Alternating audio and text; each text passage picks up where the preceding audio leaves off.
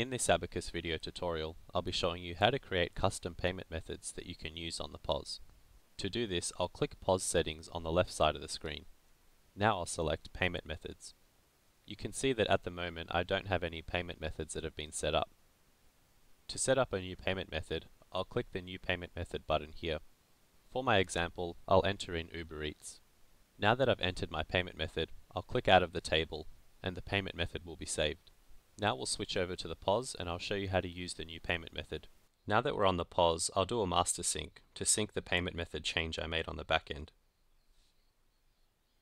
Now that I've done a master sync, I'll add an item to the order and then tap Pay.